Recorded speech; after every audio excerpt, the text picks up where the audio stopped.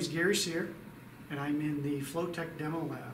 And today, I'd like to show you how to connect with Bluetooth to your smart device on the ACH580 variable frequency drive. Now I'd like to show you how to use a smartphone or tablet to connect to the drive through Bluetooth. Go to the App Store and download an app called DriveTune. That's one word. Once you've uploaded that app, go ahead and select it. Then press Pair to Drive. It gives you instructions on how to connect to the drive up here. The first thing is to press and hold the question mark button for 2 seconds. Now it gives you a PIN number to enter into the appropriate section when you press this here. But first, in Options, let's press Options. You can make this discoverable all the time. I'm going to go ahead and do that. Then I'm going to go back. So if you remember this number or write it down, you'll use this number each time you want to enter this particular drive. So down here you'll see that it is discovered. We'll press on EF2 and then enter the Bluetooth pairing number here.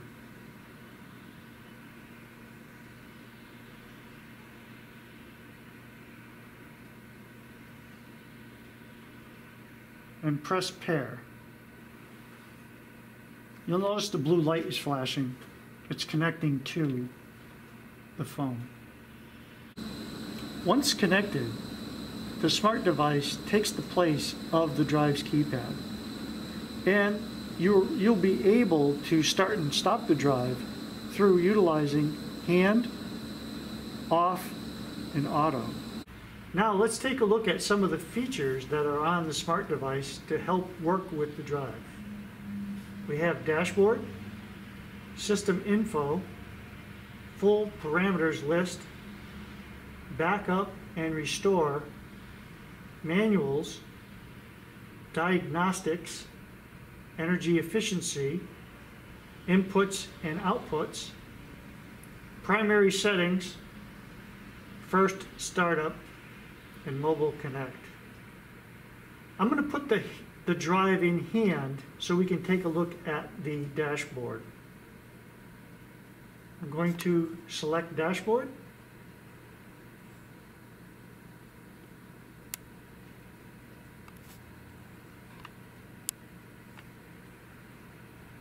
And then I'm going to select hand.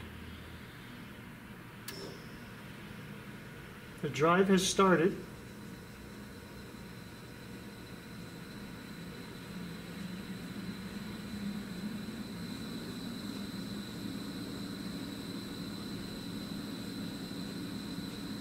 It has gone to 12 Hertz, which is the minimum frequency that's set for this drive.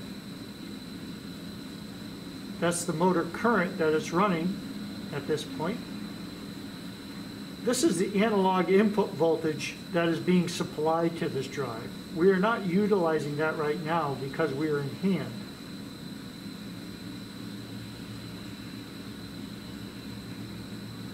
There's some other information that is also obtained from the device.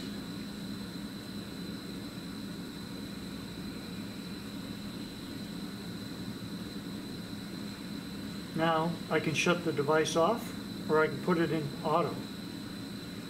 If I put it in auto, it'll shut off because there is no start signal. So utilizing your smart device and Bluetooth allows you to access the drive when it might not be readily accessible. The measured capability of the Bluetooth function of the drive is up to 250 feet in free air with no obstructions. Once you're ready to disconnect exit the feature that you are in by pressing on back.